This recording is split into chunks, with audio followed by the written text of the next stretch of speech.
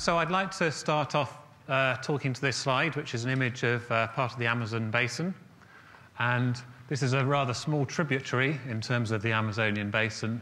And I put it up because I wanted just to make the point that C4 photosynthesis and C4 plants is a general adaptive trait which allows high productivity in many different environments. Lots of people who remember a little bit about C4 photosynthesis always say, oh yeah, it's good for dry environments, but actually it's generally adaptive.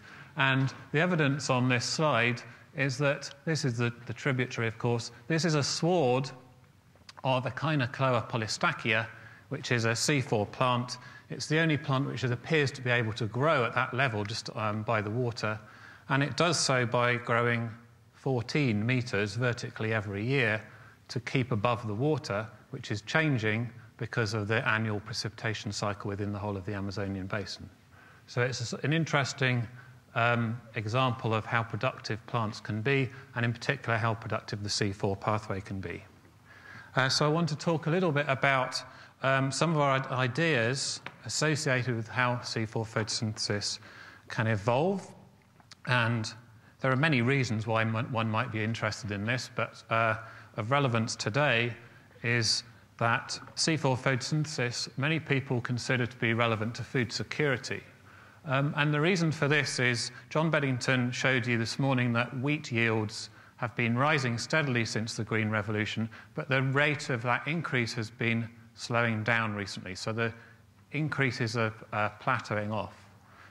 Those increases are still happening, about 1.5% each year for wheat and rice. And this means that every time we get an increase, every time the breeders get this 1.5% increase, we're getting closer and closer to a theoretical maximum. And if you look at see what all of the breeding has done over the last 50 years to the maximum attainable growth, the yield potential, it hasn't really changed at all. And so these data come from rice grown in the Philippines at the International Rice Research Institute. And what they've done is they've grown rice completely irrigated, as much fertilizer as they need, so optimal fertilization. They've put nets up to control rats. They've sprayed the crops probably more often than they're meant to for biosafety reasons to keep down pests and pathogens. And they're measuring, therefore, the maximum attainable yield. And over that 40 to 50-year time period, the maximum yield of these crops when they're in optimal conditions has not really changed at all. So we're getting closer and closer to this, this theoretical maximum. So if we're going to feed people in 25 years' time, we need to start thinking about how we manipulate this maximum as well as maintaining and increasing these 1.5% annual improvements.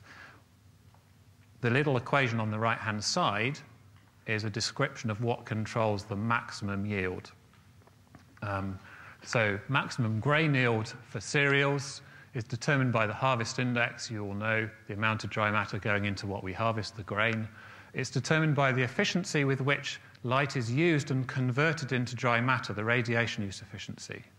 It's also determined by how long you grow the crop for, the amount of photosynthetically active radiation which hits the crop, and then the amount of that photosynthetically active radiation which is intercepted.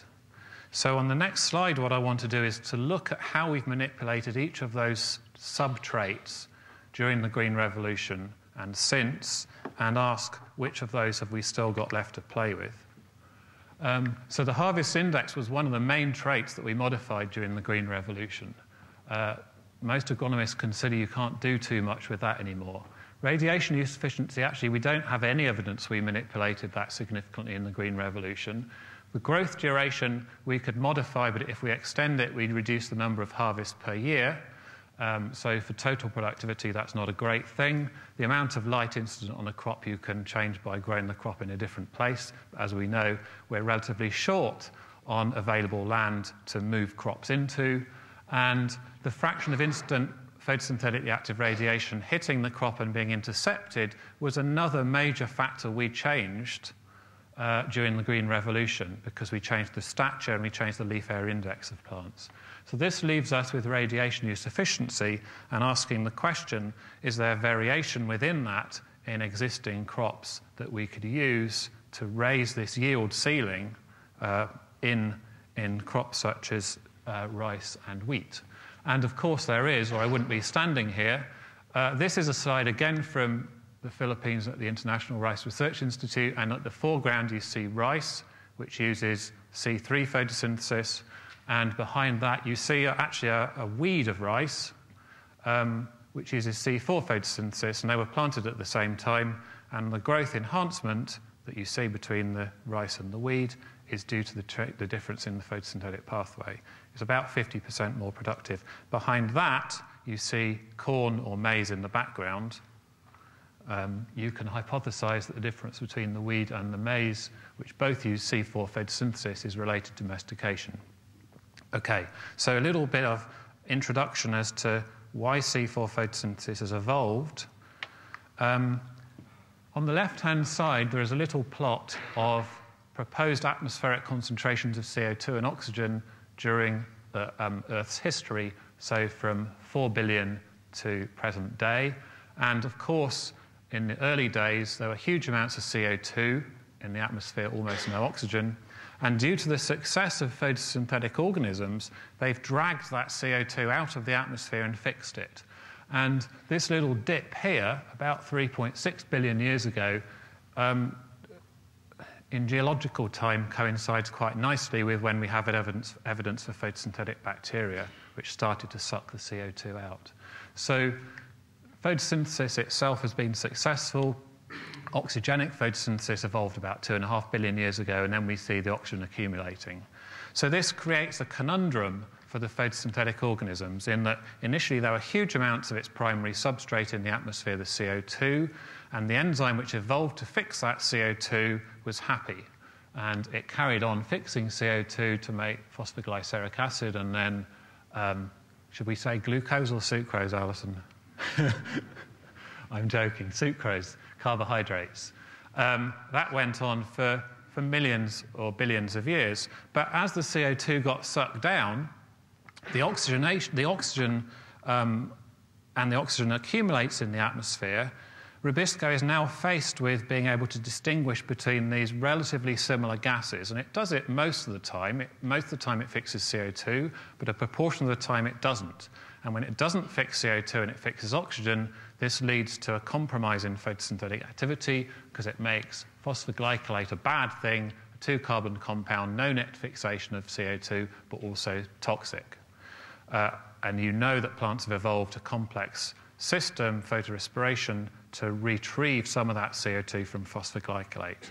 So when that oxygenase reaction of Rubisco is operating, it's reducing the efficiency of photosynthesis, and this difference in the efficiency of the C3 rice, the C4 wheat, and the C4 maize that I showed you on the previous slide is associated with the C4 species abolishing that side of the reaction. And they do that by compartmentalizing photosynthesis into specific cells within the leaves in the main. So I just want to talk a little bit about how it works. So first of all, the C4 leaf is an extraordinarily complicated system. First of all, if you take a generalized model of a C4 leaf, you almost always find a vein surrounded by a layer of bundle sheath cells, which is then enclosed in the wreath of mesophyll cells, hence the name Kranz anatomy from the German for wreath. And then you get that unit repeated upon itself. So vein bundle sheath mesophyll, mesophyll bundle sheath vein. This is a dramatic change in leaf development from most C3 leaves. And superimposed upon that leaf development, you get the partitioning of photosynthesis, as I mentioned, between the two cell types, such that we get initial fixation of CO2 and bicarbonate by PEP carboxylase in the mesophyll cells to generate oxaloacetic acid and then malic acid, hence the name C4 photosynthesis. These then diffuse into the bundle sheath cells where Rubisco is restricted, and a decarboxylase, C4 acid decarboxylase, releases high concentrations of CO2 around Rubisco. Hence, the oxygenation reaction of Rubisco is reduced. The 3-carbon skeleton left after that decarboxylation reaction, in this case pyruvate, diffuses back into the mesophyll cell in order to keep that C4 cycle running. And that's the basic basics of the C4 cycle. And it's evolved primarily in tropical and subtropical regions. It's thought to be, and that's thought to be associated with the fact that the oxygenation reaction of rubisco increases with temperature. So the relevance to rice in particular and wheat in some areas and food security is that rice is a C3 crop, and our current understanding of its domestication is it was domesticated originally in temperate environments where C4 photosynthesis wasn't particularly advantageous, where C3 was advantageous, and that's probably why rice uses C3. But we like the taste of these crops so much, we've dragged them down into much more subtropical and tropical regions. And now they evolved in a temperate region where oxygenation wasn't a massive problem, but we grow huge amounts of them in subtropics and tropics where it is. So there would be significant advantage in reducing photorespiration in these crops where we're growing them in warmer climates or more arid environments than they were originally domesticated in. The last thing I want to say as part of an introduction is that there's all these sort of people saying, all these ideas that understanding C4 is important for food security. Actually, if you're a biologist, it's interesting for another reason. Maybe slightly more esoteric, but it's one of the most remarkable examples of convergent evolution that we know about, at least I know about. And the evidence for this is superimposed on one of the cladograms for the angiosperm phylogeny group, and you see the major groups there, and each of those arrows represents a clade in which we know C4 photosynthesis is found. And those are broken down into families on the right. So up here there are 3 families which contain C4 plants, etc., etc. But within each of those families, there are often multiple independent C4 lineages. And the current estimate is that this complicated system, which involves changes in leaf anatomy and cell biology and biochemistry, has evolved 66 times independently. We would like to understand how it might have done that. Okay, so some of the things that we're doing in my lab include, we're involved in a large international consortium which is trying to test the feasibility of placing the C4 pathway into crops such as rice, which, as you can see, is extremely difficult. We estimate it will be at least 20 years if we do it, because we need to understand so much of the basic biology before it's going to happen. We're also interested in protein networks. So the proteins that are involved in the C4 photosynthetic pathway, what they do actually in the C3 ancestors. I think this is important if we are going to avoid lots of pleiotropic effects when we engineer C4 into C3 crops. But what I want to talk about very briefly today are 2 things that we've done more recently. First of all, global analysis of gene expression in C4 leaves. There's one very simple question which we wanted to address, and the second is mechanisms underlying these differences in gene expression and how they're generated. So the simplest question is, to what extent does gene expression differ between a C3 and a C4 leaf? I've told you that the systems are extremely complicated, but of course it was very difficult to define how different gene expression was because the tools weren't available until a few years ago. So we carried out high-throughput sequencing on closely related C3 and C4 species, the mature leaves of C3 plant and a C4 plant. We assembled the sequences de novo, got about 14,000 genes for each leaf, and we estimated the number of transcripts were differentially abundant between those C3 and C4 leaves, and we came up with an estimate which is probably entirely wrong, almost certainly a simplification, but it's 600 odd genes, about 3% of the total. This is significantly less than some of the traits that you work on, like the circadian clock. Where's Alex? Okay, so it's a significant number of genes, but actually it's not as many as I think a lot of people would have expected, given that the differences in photosynthetic metabolism are so extreme. It also, that analysis supported everything we knew about the C4 cycle. It also pulled out some new candidates for elements we knew existed from physiology and biochemistry, but for which there were no genes. For example, the pyruvate transporter, which Tsuyoshi Furumoto published earlier this year in Nature. The other interesting thing we found, rather unexpected, is that when we look at RNAs encoding ribosomal proteins, they were massively downregulated in the C4 leaf. I think this is a part of the C4 system which had never been described. No one had ever thought about it before, and we only get it from this unbiased deep sequencing approach. So we did this a couple of years ago now with Andreas Weber's lab in Düsseldorf, and what we're at the moment trying to tackle is the same sort of data, but from 13 independent lineages of C4 plants staggered across the angiosperm phylogeny. So each of these groups here, we've chosen a C3 and a C4 species from the same genus. We've run the sequencing, and we're interrogating the data. And the simplest question for us is, how convergent is this C4 photosynthetic system? It's evolved 66 times, we think. How convergent is it within each of those events? And in terms of engineering C4 into a C3 crop such as rice, I think knowing the basics of the system is fairly fundamental. So that gives you some idea of the extent to which gene expression changes in these leaves when you're running a functional C4 leaf. What I want to do now is talk about some rather reductionist work we've done trying to identify the mechanisms which allow these changes in gene expression to occur. So how are these differences in gene expression generated? And really it's how these differences relating to the cell specificity are generated in the C4 leaf, because this is absolutely fundamental. So compartmenting photosynthesis into the mesophyll and the bundle sheath cells in the C4 leaf is one of the key things we need to understand. The background to this is that I guess 25 to 30 years of work had failed to identify a single gene, or more than one gene which was regulated by the same mechanism in any C4 plant. This is a little bit difficult to square with the data that it's evolved so many times. It's also difficult to square with the fact that you have large numbers of genes changing their expression patterns.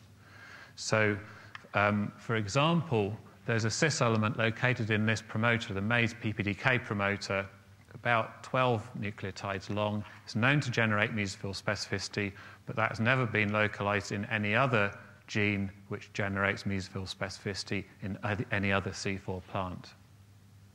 So, I just want to tell you two brief stories. The first is about two genes, NAD malic enzyme 1 and NAD malic enzyme 2, which you will remember encode a decarboxylase protein which releases CO2 in the bundle sheath cells around rubisco. And these are two in situ localizations for each of those genes. This is NAD malic enzyme 1, this is NAD malic enzyme 2, and you're looking at a cross-section of the leaf, and the presence of the purple color represents RNA from each of those genes. They're both expressed preferentially in the bundle sheath. These two genes form a functional heterodimer. The protein is a functional heterodimer, and we thought by choosing these, we increased our chances of finding elements which were shared by these genes in generating the bundle sheath specificity. Now what you're looking at is an image of the C4 leaf, Cleome gynandra, and the intact gene for NAD malic enzyme 1, including the promoter exons, introns, have been translationally fused to the reporter gene, GUS, and you're looking down at that leaf, and this is the reticulate pattern which is characteristic of a dicot. So that reporter is saying this protein is accumulating in the bundle sheath. It's mirroring the in situ localization. On the right-hand side, there is a control where we're using the viral promoter, the 35S promoter, which generates expression both in mesophyll and bundle sheath cells, and you can no longer see the reticulate pattern. Okay, so that's our starting point, and the end point, almost, is that within those, there's about 6,000 nucleotides in that sequence we started with. we narrowed it down to elements which are required for that bundle sheath specificity to being within 240 base pairs of the coding region of NAD melic enzyme 1 at the 5' end, and 240 base pairs in the other NAD melic enzyme gene. They're actually in the same region of both genes, and they're both in the coding sequence. So we know a little bit more about this because we enjoy navel gazing. This is a 30 live S promoter control. There's a quantitative analysis saying that that gives you about 50-50 mesophyll bundle sheath cells when you shoot it into our C4 leaf. If we make an antisense construct of that 240 base pairs, so we maintain the DNA sequence, but we would generate an antisense RNA sequence, antisense RNA, we still maintain specificity, so that indicates it's likely to be DNA-based, this mechanism. And then within the 240 base pairs, we now know that there are two sequences, one of 7 and one of 6 nucleotides, which are important for this specificity, and that's been done by a series of 3' and 5' deletions. So we've gone from 6,000 base pairs down to just over 10 in understanding what's determining this cell specificity in the C4 leaf. We've also shown that those same elements are working in 2 different genes. When we look at that region, that 240 base pair region, it's in the coding sequence. It's therefore highly conserved in disparate species. And this is part of a lineup between our C4 model, Cleome gynandra, and another C4 plant, maize, NADP melic enzyme. And you can see there is identity in that sequence. And so the next experiment was to test whether our Cleome sequence would be recognized in maize and generate bundle sheath specificity in maize, even though they're phylogenetically extremely distant. And it does, so we can shoot that 240 base pairs from Cleome into maize, and we see the maize bundle sheath cells lighting up with GUS. This is the quantification of this. And just to put that into context, maize, of course, is up here, and Cleome is down there. The extension of that is that all of those 2 C4 species are linked by tens of thousands of other C3 species, which are more basal in the relationship, in the phylogenetic relationship. And so if we include an Arabidopsis gene, C3 Arabidopsis gene in that lineup, we also see regions of identity and similarity through this region. So what happens if we test whether the Arabidopsis gene, when placed in the C4 leaf, what happens if we test whether it generates bundle sheath specificity? We get bundle sheath specificity.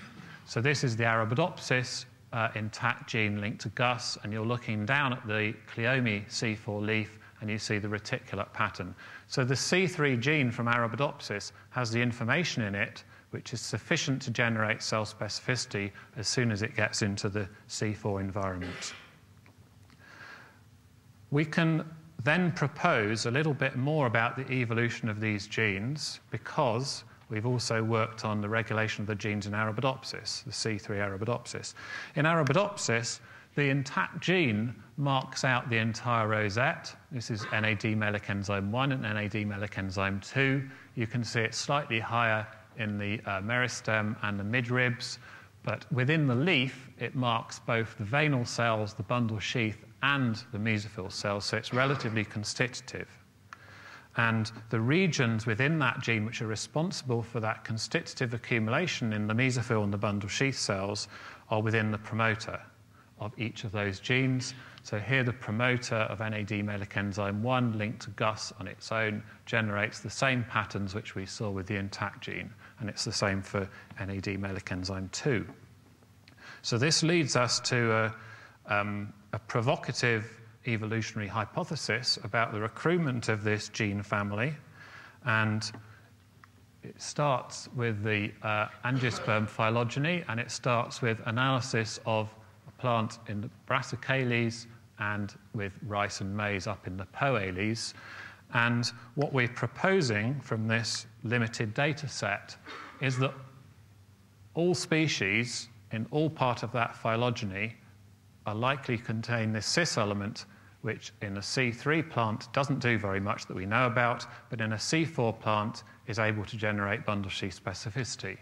And we think, so it's sitting here in all of those genes in the coding region, and in the C4 setting, in 2 independent lineages, a negative regulator comes in to recognize that cis element and destroy or inhibit expression in the mesophyll cells. If this hypothesis is correct, then it dates that the last common ancestor having that cis element would date back, depending on who you believe, between about 120 and 200 million years ago, whenever the monocots and dicots diverged. So it's quite a nice example which shows for the first time that genes which are recruited into C4 photosynthesis are regulated likely by the same mechanism. At the time, it was a one-off, and I said we kept the bar low by choosing a small multi-gene family. We've extended it more recently because we're interested in determining how general this phenomenon was. So how commonly are genes which are recruited into the C4 pathway regulated by similar mechanisms? And I now want to move from the bundle sheath cells into the mesophyll cells and tell you about 2 carbonic anhydrases, which sit there, and PPDK, which sits here rephosphorylating pyruvate in the chloroplast. And the figures on the right show you that the Cleome gynandra 5' untranslated regions of the RNA are sufficient to give you mesophyll specificity for CA4. So this is the 5' UTR, this is the 3' UTR. Both of them alone are sufficient to generate mesophyll specificity. For carbonic anhydrase 2, it transpires that something in the 3' untranslated region of that gene, which is sufficient for mesophyll specificity. There isn't anything in the 5' region. Now, I have to miss a huge amount of data out, but from a large number of deletion analyses on these untranslated regions and also some computational prediction, Ben in my lab came up with his favorite 9 nucleotides, and he mutated them, and these 9 nucleotides are necessary for this mesophyll preferential accumulation in the mesophyll. So here we have our 35S Gus control giving you about 50% mesophyll bundle sheath cells. Here is our 5' untranslated region on its own, biasing expression to the mesophyll.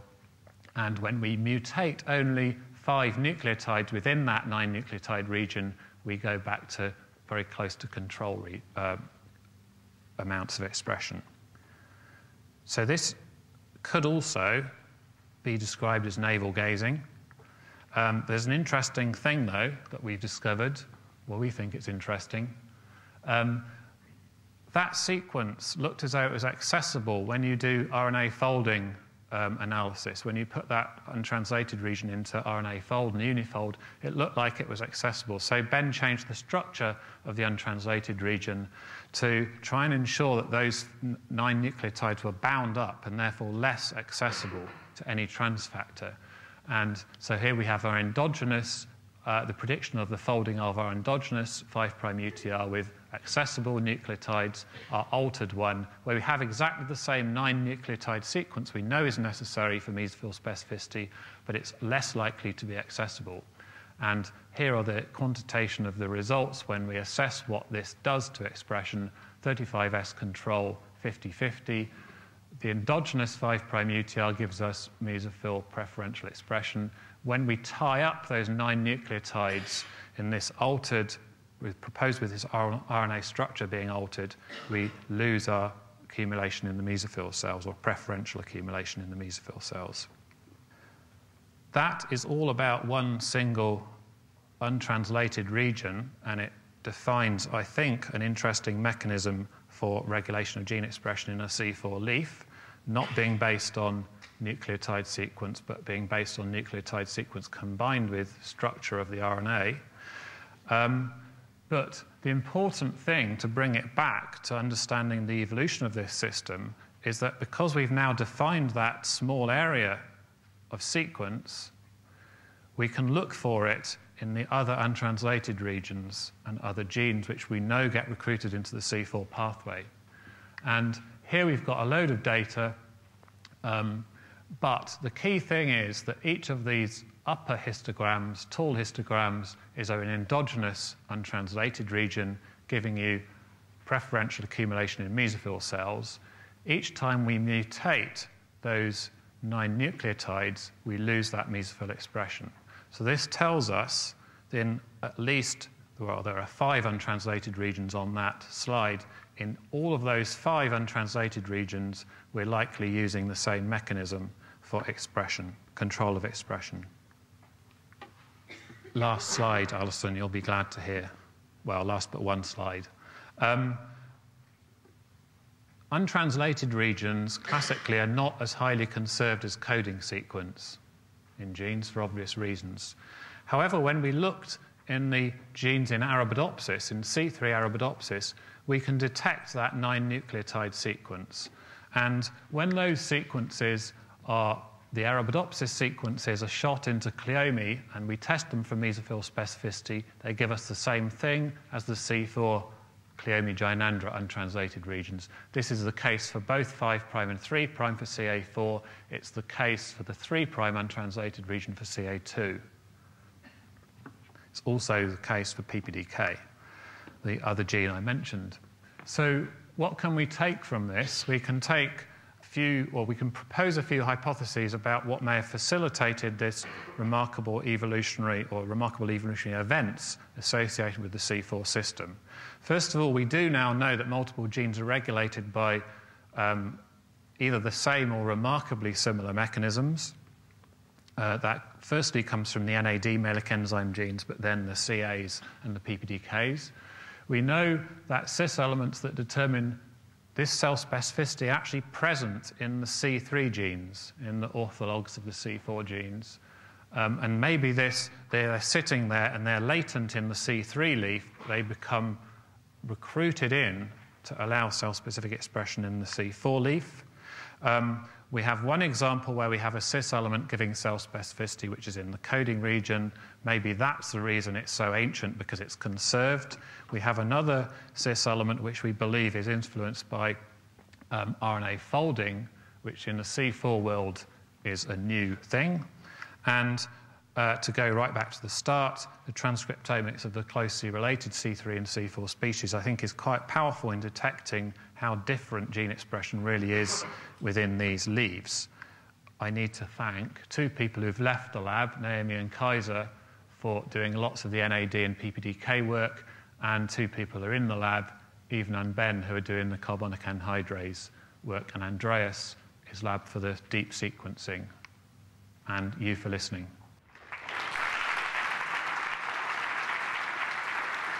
Richard Summers again from REGT Seeds. Can you make any comment about, you talked about the tropics to more temperate and higher latitudes and the evolutionary significance of C3 and C4 there. Obviously working in Europe and higher tropics, I'm interested in the chance of having genes or processes that can help out productivity in those latitudes. Is there scope, you think, for C4 with this temperature issue to be significant? Obviously, we've moved maize further north, but what do you think about C4? Is it likely to move away from the... We talk quite glibly when we talk about productivity and the need to drive our varietal improvement of the C4 photosynthetic pathway being the holy grail that would help us. I worry, as you were suggesting, with the evolutionary significance, why it's not developed in the higher latitudes. So is it going to be a route that will help us in the UK or Scandinavia, for example, or will we have to accept it'll be a C4-based crop because of the temperature gradients between the winter and summer? I don't think it is the answer to everything, is the first point. It's actually, if you look at what it does, it improves photosynthetic efficiency, but it also reduces the amount of nitrogen input per photosynthetic gain. So there's a nitrogen use efficiency at the leaf level, and there is also a water use efficiency at the leaf level because the stomata can be maintained in a more closed fashion. So there are multiple reasons that it's a good thing. I don't know. I mean, it depends on the extent to which, well, how fast climate change happens, how far up for the northern hemisphere it will be advantageous for a C4 rice to grow, and it will change with time. So I don't really have a great answer for it. I'm sure there will be areas of temperate world where a C4 wheat or a C4 rice won't necessarily be the right thing. But if you look at current distribution of rice and quite a lot of wheat, it would be a good thing. So I can't predict when it would be a good thing in parts of Europe, for example.